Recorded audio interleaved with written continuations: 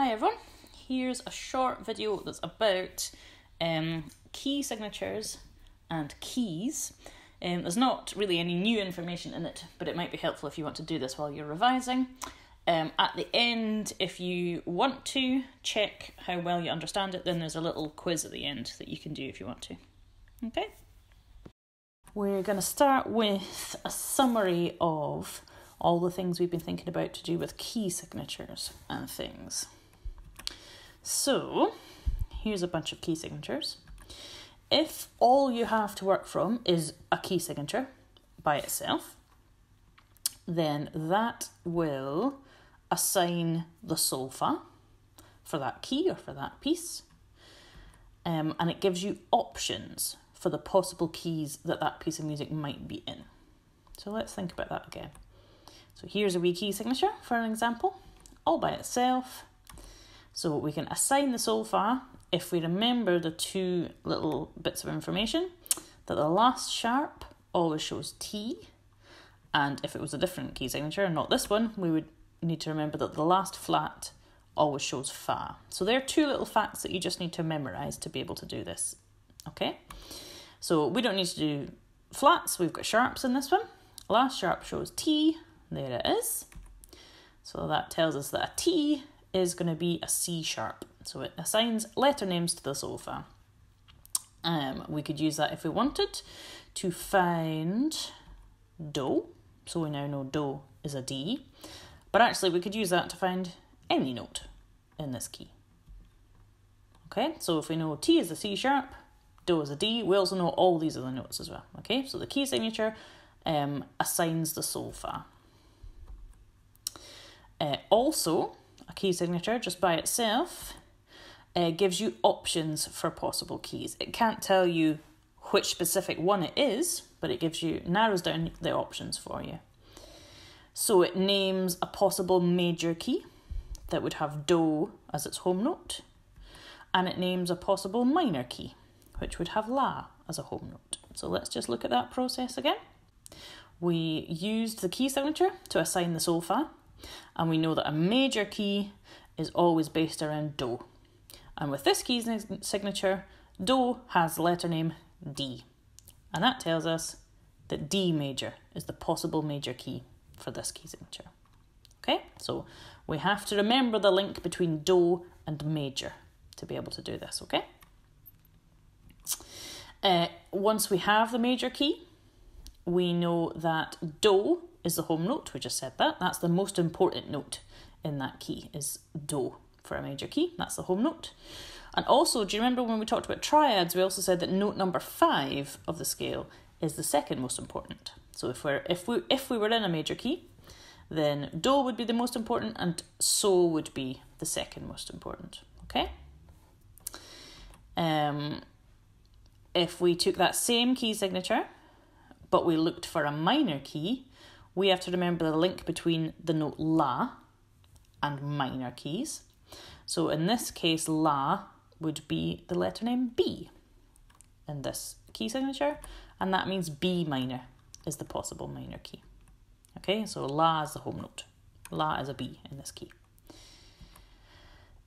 Once we have a minor key, we've just said it loads. La is the home note, that's the most important note, in this case a B. And then if we count up to note number 5, that's a Mi in a minor key. Okay, so in this possible minor key, B and F sharp are our two important notes that we're looking for. Okay, so if we put that in context, and we're not just looking at a key signature now, we're looking at the whole piece itself. So it's got the key signature, that's part of it, but we're also looking at the rest of the notes. So this narrows down which of those possible keys the piece is in. Okay, so we know that it could be D major, because we just did all those steps, and the other one was B minor. So to find out which it is, we need to look for notes that are repeated often or that are in important places. And now we've learned a little bit more. We know that there's 2 notes for each one that we can look for. We can look for the home note, but we can also look for that note number 5 as well, and that just helps us have a few more clues. So let's look at this particular one. Oh look, we've got Do's all over the place. That's quite a big clue. And look what else we've got. So's all over the place.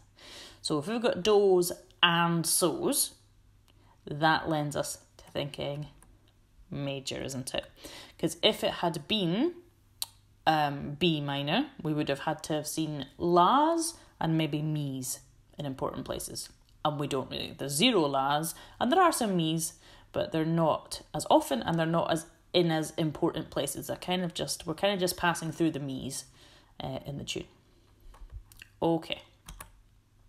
Now it's time for the quiz. So, pencil and paper, just 6 questions in this one. Hopefully not too strenuous. Okay? Right, so for the first 3 questions, they're all going to be true or false. Okay, so you can just write a T for true and F for false. So, for this key signature, I've given you a wee reminder there that the last flat always shows Fa, so that'll help you work it out. So, this is true or false. This key signature could show A major. Okay, so you'll probably need to pause and freeze the screen so that you can work out where your flats go. But could this key signature show A major?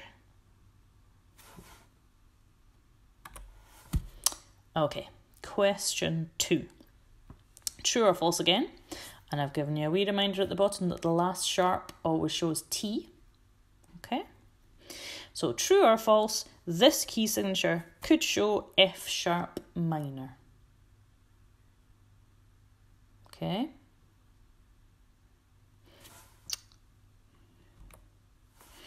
Question 3, and again we're back. We've got flats again, so last flat's always Fa. True or false, this key signature could show C minor.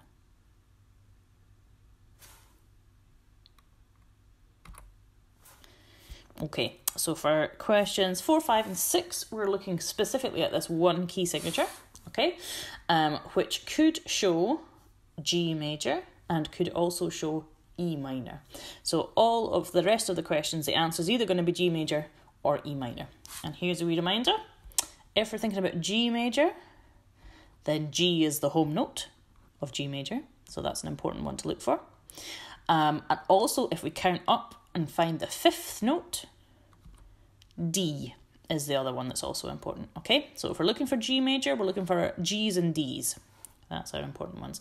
If we were thinking about E minor, then E is the home note of E minor. So that's the most important note in those keys. And if we count up to find note number 5, B is also important. Okay, so if you think that that's hard for you to remember, you can always just make a wee note of that just now, or you can come back to this part in the video if you need to. So for question 4, here's a little piece of music. And I want you to have a close look at all these notes and tell me whether you think this piece is in G major or E minor. And just pause for as long as you need to. Okay, question 5, another little piece.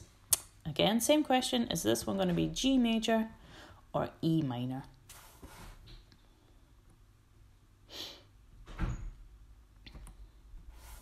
And the final one, question 6, same thing.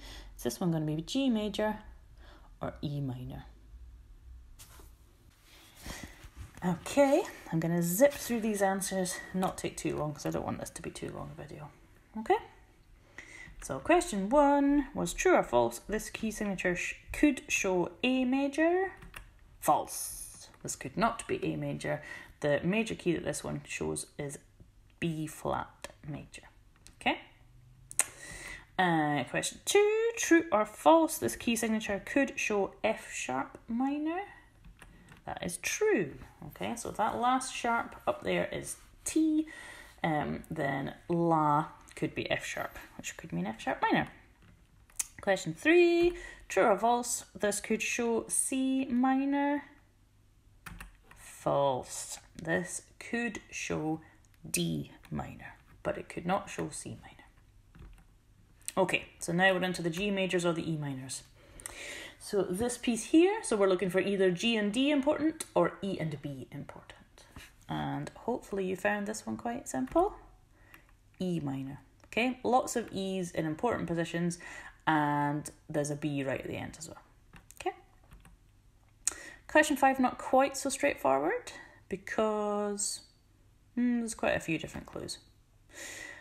This one is actually G major. Okay, so a big clue about that is the very last bar. The very last bar starts with 2 Ds and climbs all the way up to land on a G. Okay, that's a pretty strong clue that it's going to be in G major. I would forgive you if you thought E minor. There's a few things that might have put you on that path as well. Final one, this one here again. This is not the most straightforward one ever. G major or E minor? E minor. Okay, so we've got quite a lot of me's, quite a lot of B's being that highest note in this piece. There's quite a lot of do's as well, but there's also quite a lot of la's. And again, la is the final note. That's a pretty good clue that it's going to be E minor as well.